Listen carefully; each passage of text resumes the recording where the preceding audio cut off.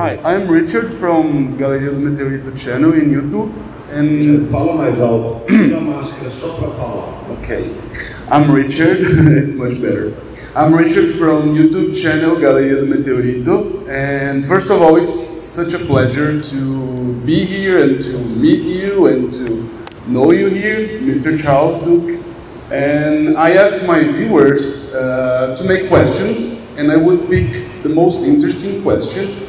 And I think one of the most interesting questions was from sssilva.mars, and he asked, what was the first thought, the first word that came on your mind when you first stepped on the moon? The first thing that just came on your mind? Well, when we landed, we were 6 hours behind schedule. For 4 of those 6-hour delays, we didn't think we were going to get to land. So you can imagine the excitement that John Young and I experienced when Houston says your go for landing, and we started our descent. So when we landed, we touched down, and it was a big bump as we hit the ground. And I screamed at the top of my lungs, "Oh, Ryan is finally here, Houston, fantastic." I was so excited. I'm finally on the moon. Unfortunately, they changed our flight plan, and so we had to go to sleep 2 hours after we landed on the moon, rest period.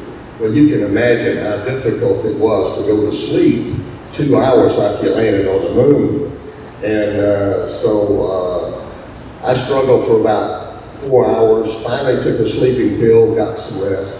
Then the next day we put on our suits, to put back on our spacesuits and the backpack. That procedure took 3 hours. Then we exited the spacecraft. John was the first, I was the second. And the commander, as a little aside, the commander always got out first because I was on the right side, the commander's on the left, and the hatch was right here between us. And when you open the hatch, it swung towards me.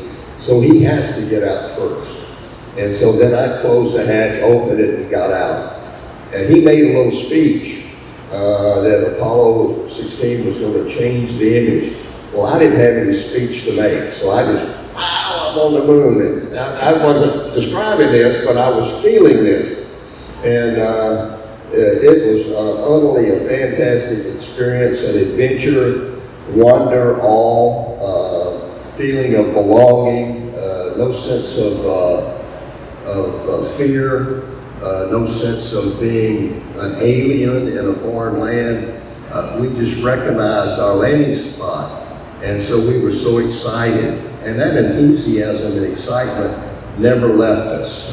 We enjoyed one another. We acted like we were in training, but we realized this was the real thing. And so it was a feeling of exuberance that I can still recall. Thank you very much. Next question.